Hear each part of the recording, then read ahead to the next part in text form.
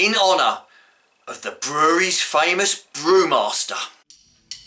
See me walking around, I'm the boy about town that you heard of. See me walking the streets, I'm on top of the world that you heard of. It's beer o'clock, and today from the Brouwerij Van Steenberge we have a bottle of their Gulden Draak, the Brewmasters Edition, coming in at 10.5% ABV. Now a big shout out to James Hoggett for sending me in this beer, but not only just the beer did he send in, he actually sent me in the wonderful Gulden Draak glass to go with it. So massive thanks out to you, James, for that. Absolutely stunning gesture. Now this beer was brewed by their current brewmaster, which is Jeff Vasselli, I think is how you pronounce it, and it's a tribute to Joseph Van Steenberge, who obviously was the brewmaster of the Van Steenberge Brewery, and it also was at the same time to celebrate the 230th birthday of the brewery. So yeah, it's a little bit of a special beer, this. The funny thing is that I got straight away with this glass. Now obviously the Van Steenberge Brewery must like this sort of shape style of glass, because they also produce what I consider to be the best triple in the world, which is Degar. Now look at the two glasses, how similar sort of shape, this dumpy stem that you sort of hold like this. It's, you know, very yeah, I couldn't believe it. And they're quite a real weighty glass as well. Really are you know, a nice weight glass. Yeah, it's different. I really like this. As I say, I've got a great collection of glasses in this pub shed, and yeah, this is another one which I shall cherish, because you know it's just so different, isn't it? It's yeah. Anyway, should we crack open the beer? I'm expecting a lot from this, because this is actually it's brewed in whiskey barrels, and the inspiration for this beer come from Joseph. Apparently he made lots and lots of trips to the United States,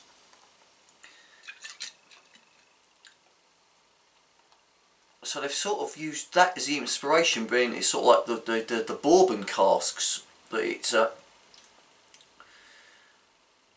it's aged in. So there it is. I'll tell you what, I was expecting this beer to be a lot darker than this, believe it or not. It's a lovely sort of copper amber colour. It's got a beautiful two-finger, quite a loose frothy white head on it. Let's get the aromas.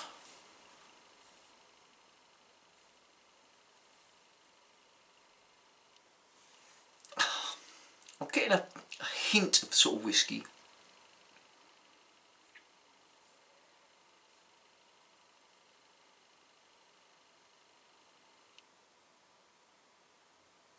Oh, I'm getting that spicy sort of Belgian yeast.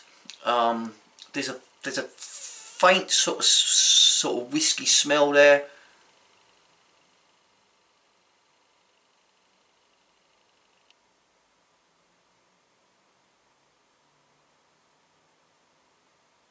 A sort of caramel. There's a lot going on in this beer with the aromas.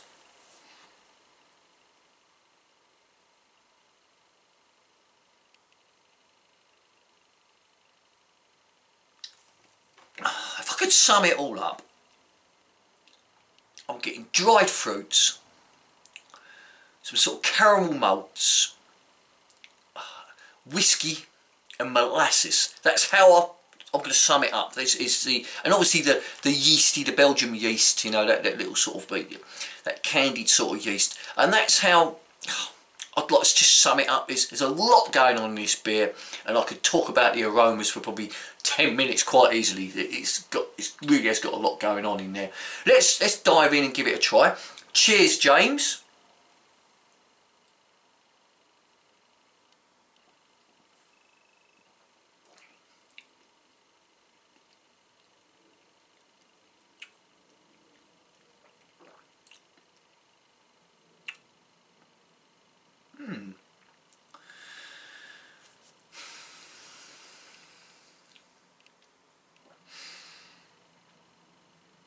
It's thrown me a little bit, this beer. Doesn't, after getting the aromas of this beer, you sort of in your head you sort of get an impression of how that beer is going to be, and it's totally nothing like what the aromas are. Not in a bad way, don't get me wrong. This is good beer. This is good beer.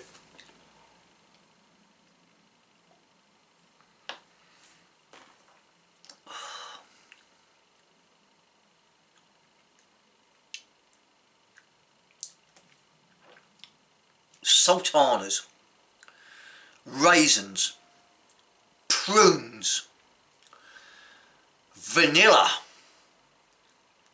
which I couldn't smell vanilla, but it's definitely, I'm getting a vanilla twang to this. It doesn't feel boozy, believe it or not. Another one that they've hidden the alcohol well in.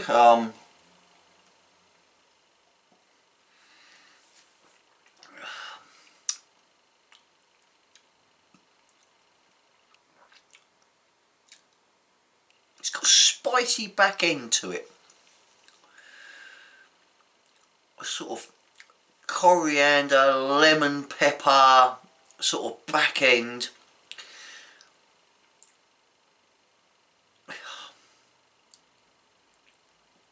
I'm trying to pick out the whiskey notes in this, and I'm not finding any at the moment.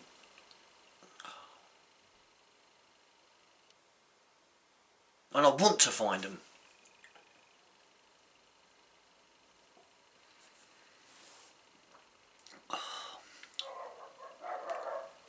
The mouthfeel, really, really nice. It's got a very low carbonation as well, so it's not dancing around on your tongue and all that.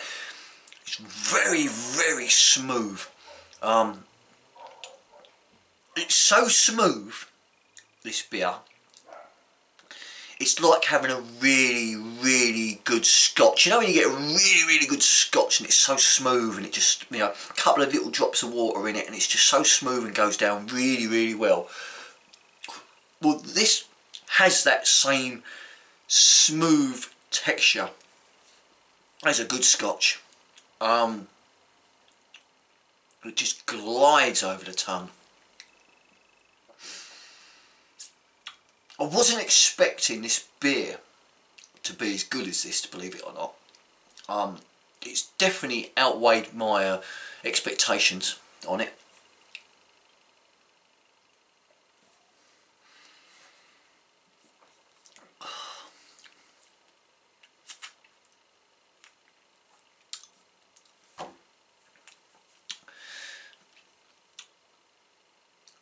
To sum it up, it's very dried fruity, so it's dried fruits. It's malty. You've got that coriander and sort of pepperiness at the back end. It glides across the tongue. It's such a smooth beer. This would be a fantastic beer to have with dinner. You know, because it's not gassy, so you know the gas from the beer is not going to bloat you out. You're going to enjoy the food. The smoothness of this would go well with the food. You know, I imagine sitting in sort of in Bruges now, and I'm drinking I'm drinking this while eating a great big bowl of mussels or your Flemish stew or something like that. This beer would accompany that really well. Now, I actually have had the Flemish stew, the famous Flemish beef stew, in Cambrinus in Bruges, and they actually do it in the standard Gulden Draak, which is a quadruple, and that's what they actually cook the Flemish stew in, and that's fantastic, believe it or not. It's really good beer, and obviously they're from Ghent, hence the dragon that sits on top of the belfry in Ghent. So that's why it's called Gulden Draak. I think Draak is dragon, and it's the sort of, I think it's the fire-breathing dragon, which they have on there. If you want to check it out on Google, it'll tell you all about it, the story behind the golden dragon that's been sitting on top of the belfry for hundreds and hundreds of years, believe it or not. A massive big thumbs up to me, and a massive thanks to James for sending me this beer in, because yeah, fantastic. And I'm going to say it again, yet another beer to try before you die. Get it on your list. And to be honest, it's not expensive apparently, this beer. You know, you'd think, you know they'd ramp up the price, but I haven't really checked online how much it is. But I know it's not an expensive beer, and for that makes it even better. This is pure quality. If any of you have tried this beer or not tried, or even if you haven't tried this beer, let me know. Any of you have not tried this beer, put it on your list. Get a bottle of it, because I'll tell you what, I'm really impressed with it.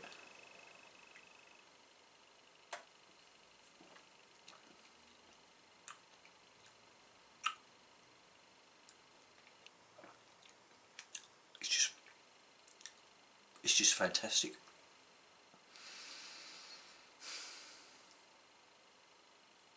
I don't know what to say any more about this beer. It's that good.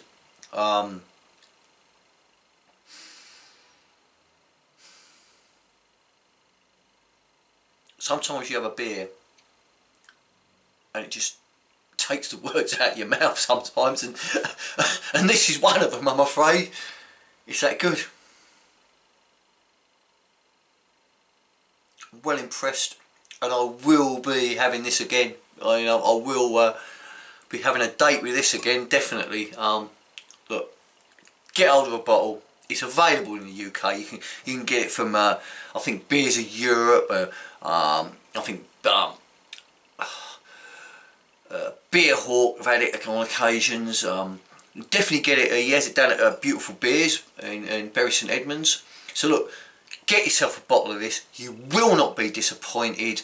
You're going to thank me for it later. So get yourself a bottle, leave a comment below, give us a big thumbs up if you like the review, hit that little bell and get notified every time I bring out a new review. And of course, subscribe to the channel, because without you subscribers, the channel's on its knees. And like I always say, beer is the answer, but I cannot remember the question. Thank you for watching. Good night.